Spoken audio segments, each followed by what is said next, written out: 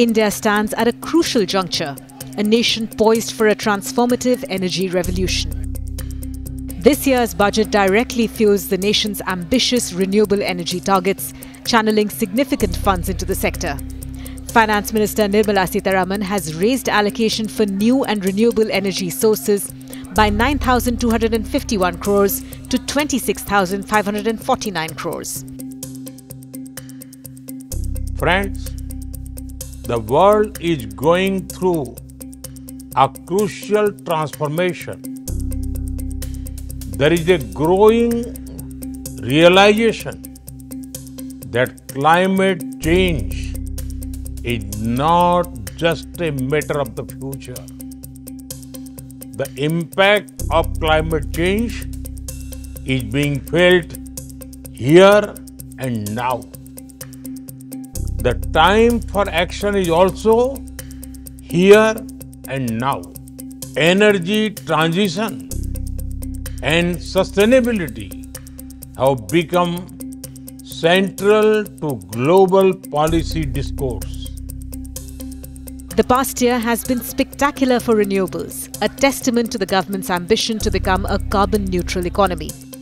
This progress unfolds against a backdrop of global energy uncertainty, exacerbated by the recent resurgence of fossil fuel proponents on the world stage, most notably in the United States under Donald Trump. In 2024, India decisively smashed previous records, reaching 217.62 gigawatts as of January 2025. It added a staggering 24.5 gigawatts of solar power and 3.4 gigawatts of wind capacity. The sheer scale of solar adoption is particularly noteworthy. It has seen a twofold increase in installations year on year. Wind capacity also saw a robust 21% rise. Solar now constitutes 47% of India's total renewables capacity. Utility-scale projects spearheaded by states like Rajasthan, Gujarat and Tamil Nadu contribute a massive 18.5 gigawatts.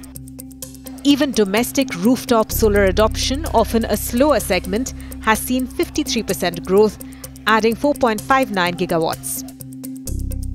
This year's budget has now further allocated 242.24 billion rupees for the solar sector.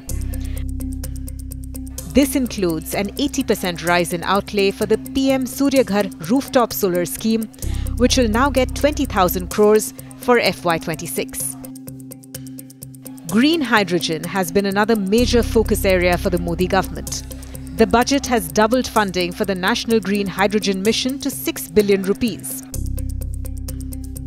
India's National Electricity Plan, or NEP, targets increasing generation capacity to 900 gigawatts by FY32. Of this, 615 gigawatts will be from non-fossil fuel sources. This ambition dwarfs the current installed capacity of 457 gigawatts as of November 2024. India's commitment is unquestionable, but the goal is not easy to reach. Doubling capacity requires a fundamental reimagining of the energy infrastructure and ecosystem. The scale of investment required would be enormous. Central Electricity Authority, or CEA, says India needs to invest $570 billion in the electricity sector by 2032. A big challenge is that renewable energy generation centers are often located far from consumption centers, so existing transmission infrastructure needs to expand with addition of 1.9 lakh circuit kilometers of transmission lines by 2032. For India, it is a strategic imperative as it seeks energy independence. Adding another layer of complexity is the stark contrast emerging on the other side of the world, particularly in the United States. Donald Trump's return marks a dramatic shift in US energy policy. Trump appears determined to resurrect the fossil fuel era while actively undermining renewable energy. As Europe has demonstrated, renewable energy is becoming increasingly cheaper and more reliable.